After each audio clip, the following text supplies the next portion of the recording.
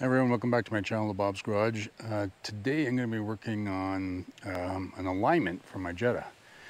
So I replaced the struts, and when I replaced them I noticed that the steering wheel was uneven, which drives me crazy. I knew which way it was out, so I repositioned a little bit the top of the struts, but I couldn't fix it. So I'm going to show you how I do a quick alignment.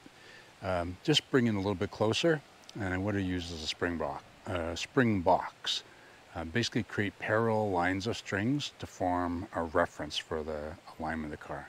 So this video hopefully helps a little bit. Been doing various forms of this for a while, but this seems to work pretty well. Okay, this is what I set up. I kind of improvised. I was going to do something a little bit more elaborate. I've got some angle. It's got a series of holes and punches. You kind of see it in supports for garage door openers. And I was going to make a bar, with this angle bracket to suit the width of the car and to make sure the holes are aligned. But this is what I did for now, just because I didn't have all the materials. I just screwed a screw across.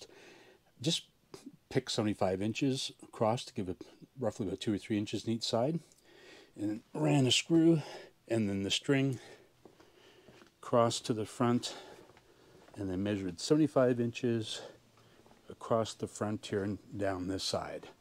And then had to make a slight adjustment so it's parallel to the car, and then I started doing measurements. So again, it's a square you're building, a reference. And the car, again, has got to be square within it. So I just got lucky that the dimensions I chose and the position I put it in allowed me to set it right up. So it's perfectly centered in the back, which is, I don't know how that could happen. And I've done the front. I've checked the front. And what you do, so I'll just show this. So again, I just checked both sides to make sure they're both about the same. So they were 3 5/8 on both sides. Let's go over here. Gonna be a lot of running around on this. And you got 3 5/8 on the side. 5/8, maybe 9/16. And then I got the same dimension in the center here, which is 3 3/8. And I just slid the 2 jack stands around, the 3/8 in the front as well. So 3 3/8. Like I said, just lucked out how easily it was. Now all you got to do is pick the same reference point. So it's supposed to be, I think it's no more than a 16th toe in. So here I've got 2 1/4. There, got 2 5/16, so a 16th toe in. That's maximum, so I might back that out a teeny bit. On this side, I've got here, try to keep it close to the center line, 2 1/4, and here 2 1/4. So this is pretty much, double check that again, 2 1/4. Oh, sorry, 2 1/8. So this is toed in a lot. So this needs to go out at least a 16th, or in at least a 16th of an inch. Only want a 16th maximum, 0 to a 16th. So that's all I'll do. So I'll take down the string, leave everything the way it was, just loosen it off, and then I'll adjust the tie rod ends, set the string back up, and see how it goes. Okay, started with this side because it was the worst. I turned it in, I checked the threads per inch. I thought it was about a 16th of a thread per inch. And you're kind of averaging over the 2 sides. Make sure your steering wheel is centered. But I turned about half a turn, 3/4 of a turn, I thought it was. I'm counting flats. And it wasn't enough, so I had to do it again. So now, I don't know if the camera can pick it up. I've got 2 1/8 and 2 1/8. So 0, no toe in. So that's the minimum. You want a little bit of toe in, but 0's okay. That one, yeah, it looks like about just a hair over 2 1/8.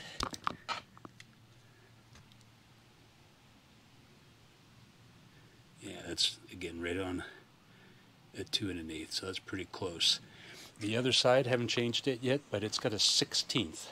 So I'm going to try to just make a slight adjustments here so you can split the difference, like a half turn. And it's the same thing, it's towed in, which that would be likely right at the max. That's 2 3/16, and maybe half. Maybe I might just leave that. Yeah, that's just 32nd under. So I think I might just leave that. So I mean, likely that the steering will be slightly offset. It wasn't bad at all to begin with, but you know, that looks like about 5 30-seconds there. And this is like 6 30-seconds. So 1 30-second difference. That's pretty darn good. And then here, like I said, maybe went in a bit too far. Here, gotta make sure I get right on the same point. I'm gonna make sure I'm not touching the string. And by the way, I double checked the string to make sure everything's still centered perfectly. So that's just a tad under 2 1/8. Just a bit over 2 1/8. Well, that's pretty good. That means it's actually towed out a little bit. Yeah, maybe I better back this off just a half turn or a few flats, anyways, because that's reading. That's a bit under, actually. You got to be really careful to get this all square. That's pretty much right at 2 1/8 or just below.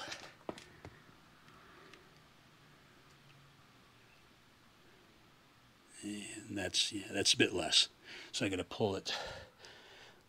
Pulling, because that means it's slightly towed out. So I went a bit too far. So I make one little final adjustment. So this is probably the 4th time now, and now I'm just making less than a quarter turn changes. So here now I've got,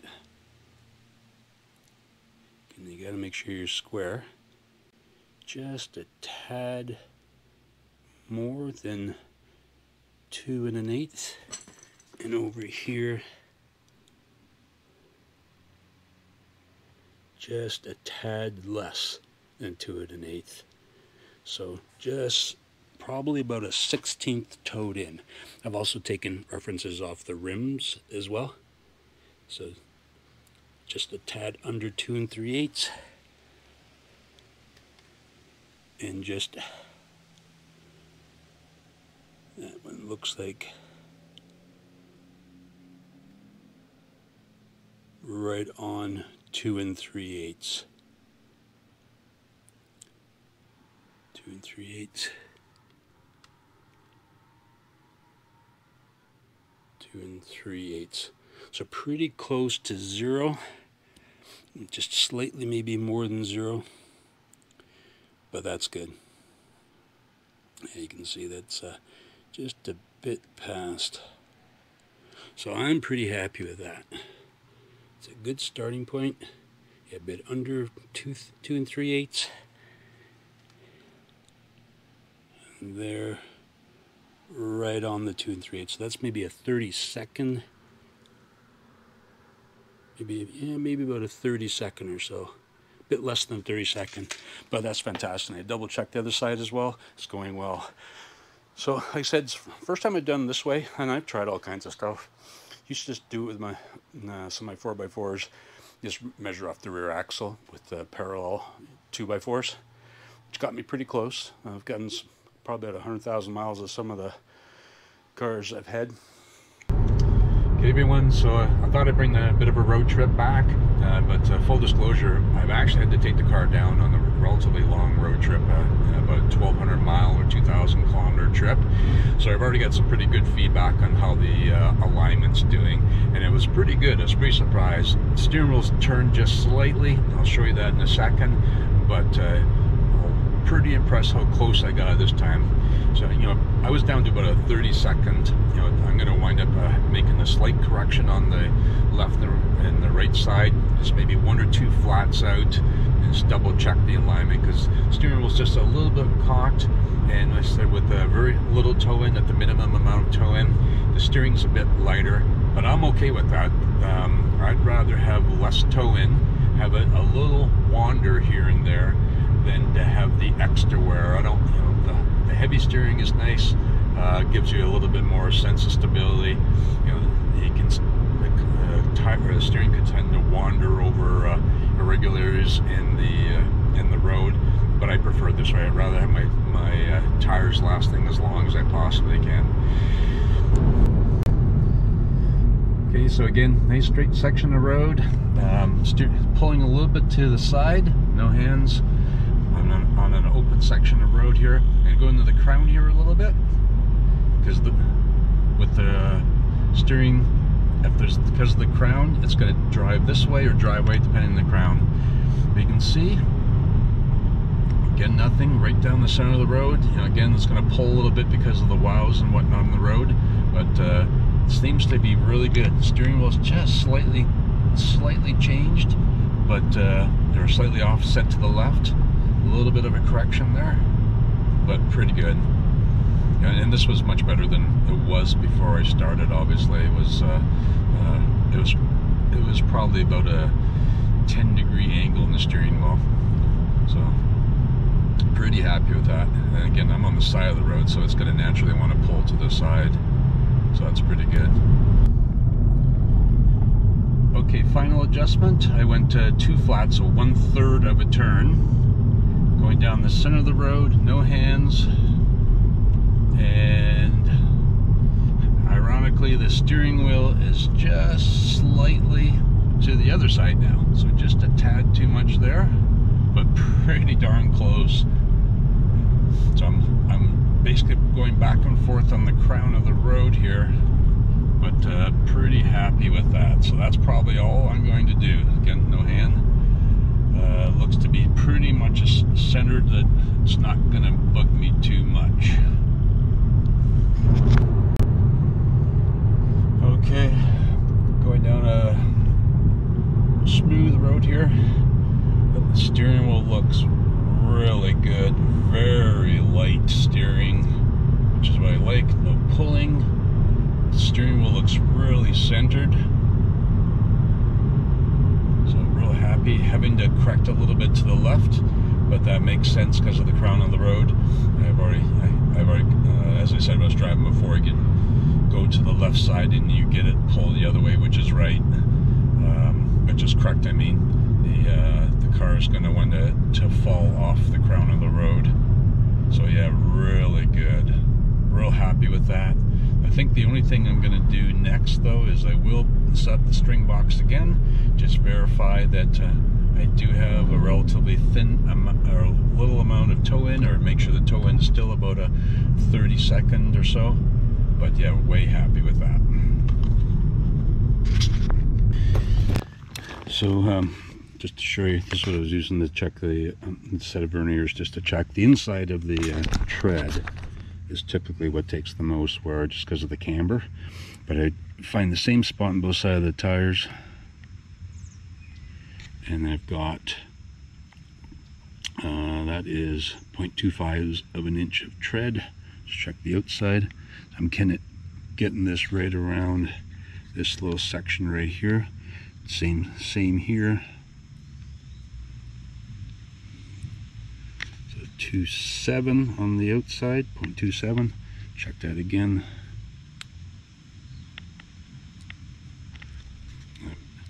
Better reading. 0.265.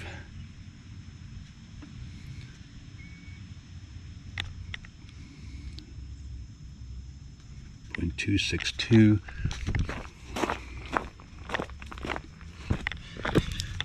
Same spot right about here. 0.26.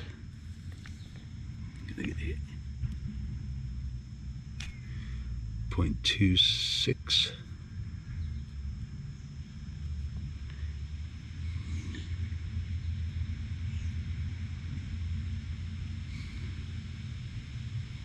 0.265 or 6. 0.265 again. 0.26 maybe. A little bit more inside wear on that one. And just for comparison in the back. And this is a independent suspension in the back, so it can also be out of alignment, but I haven't done anything here. And again, about the same, 0.265 more or less. So that's great. Pretty even wear all the way around. Yeah, so I've tried a bunch of different methods just to get my alignment kind of square. As I mentioned with this car, I put replacing springs in the struts. It was pretty good. The steering was just slightly off-centered, and but everything was good. I went about 200-300 miles. I didn't notice any appreciable wear, but that's pretty short. So I've tried different methods in the past. Like I said, I've had in 4x4s where there's a solid rear axle. I've used 2x4s and run them from the front to the back to line. That worked actually really well, but you get a great reference with the solid rear axle. I've also used lasers. Well, that was a fiasco because you really have to make sure that the laser bases are correct. Found that out the hard way, that I had a couple that needed to be leveled before you could do it. But this is pretty effective. Like I said, I'm going to be modifying this a little bit going forward. I'm going to be setting up, still pretty warm in here, I'm going to be setting up basically a bar in the front and a bar in the back that's adjustable for the width of the car. We'll run the same type of a string arrangement and have, as I said, a bar, you know, the perforated angle iron. So I have the exact same holes every time, so I know it's perfectly square. And then you can place those on top of stands and you can make little adjustments. So I got lucky because everything was pretty square to the car, didn't take much adjustment, but certainly a whole lot easier if those the strings were sitting on some type of a stand where I can slide it around very easily, get it started, but very quick. Now this doesn't make up for a real alignment, but it'll give me a few days of comfort that I'm not going to do damage, scrub off a good set of tires until I get in to get one scheduled. So again, thanks for watching. I hope you enjoyed this. Like I said, quick and easy way of getting your alignment at least dialed in to a rough setting so you can get yourself into a proper rounds. Thanks for watching. I was editing this video and I thought I better probably just insert a little short video just to show what I meant by this. So having two sets of these, just regular angle iron that you would use for mounting like a garage door opener, having them bolted together, marking off locations to be used, and setting up a string through there or even an eye bolt through one of these locations, and then duplicating the other side makes it much faster to create a square string box, because you're gonna have these set exactly the exact same way. You're gonna have a similar reference point for putting the string from one side to the other. So this ensures that two strings are parallel. And then you imagine that duplicating the other side. I said I only have one set of these. This is what by the way, what I used to use to do my alignments. So you'd have that mounted on either end of the car and then run the strings between each one, and that sets up your reference box. Hope that helps explaining this better.